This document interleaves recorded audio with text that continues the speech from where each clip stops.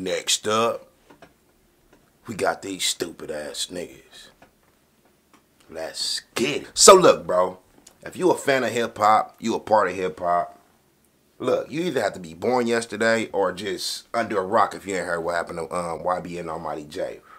He was up in New York, up in Manhattan, and some fools ran down on him. Now today, I found out they called the Jack Boys. You know what I'm saying?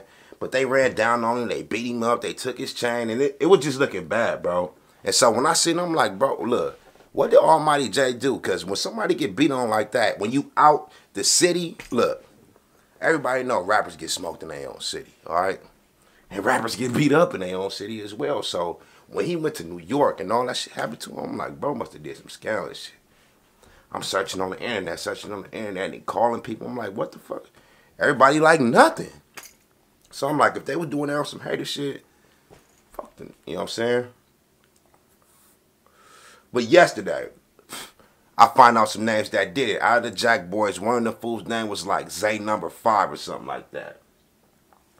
And the Jack Boys, I think they been living by their name. Let me tell you why I say that.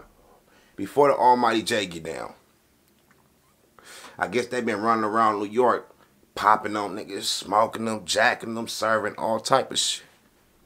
Because yesterday, they whole squad got picked up. Zay number 5 and like 3 other dudes from the Jack Boy crew. And then I see they hitting them with racketeering and all these charges. I'm like, bro, it ain't no way. I'm going to tell y'all this right now. It's no way this is not a coincidence, bro. I'm telling you, look. Right now, bro, if you go to the store, you steal some candy. People call the police on you. They like, yeah, we know it's Robert that stole the candy, yada, yada. They going to do some investigation. They ain't going to really trip on you. But you steal some candy at this store, and then we heard you up there went to Ross and stole a jacket. Next thing you know, you went to Goodyear, snuck a tire out of that shit. The police like, he doing too much, bro. Let's gaffle him up. Even though the police look, they been investigating the Jack Boys for all these crimes. Once they did this to Almighty J, for these niggas up, bro. Fuck them.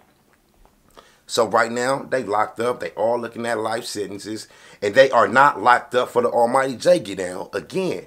They just, look, you take the chain, then you get all on the internet, Instagram, like, oh yeah, here go the chain we got from Almighty J, and what your little weird ass go ahead and do is tag everybody that has something to do with it. Oh, that ain't enough clout? All right, cool. What we finna do? Shoot a music video. Like some dumbass. They supposed to go to jail. They not up in there for the Almighty J get down, but I bet you any kind of money in like 2 or 3 days, they finna get charged with that one. Because we got video evidence. You got the dude that's filming the video. He doing the kicking at the same. 2019 niggas, bro. I'm telling you, if you do some dumb shit, you supposed to go to jail. Fuck it. Just sit up in there and be like, you want... Yeah, your iPhone 10 got you locked up, nigga. I'm out of here. DJ Ghost 100.